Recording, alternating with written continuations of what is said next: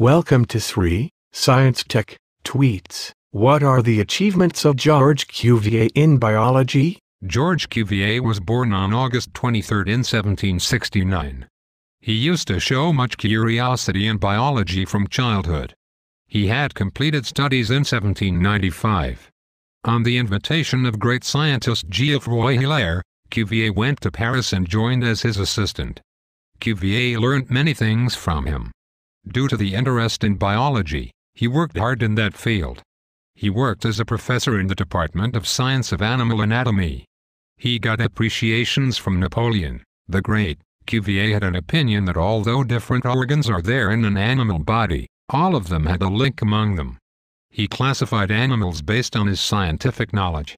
He worked hard and proved that elephants of India, Africa belong to different species based on fossils. He evolved a theory according to which many natural disasters would occur in the environment, which results in the death of many animal species.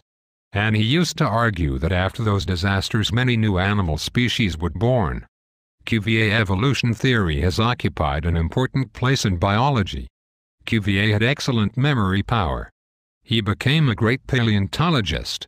He died in 1832. Thanks for watching this video. Have a nice day.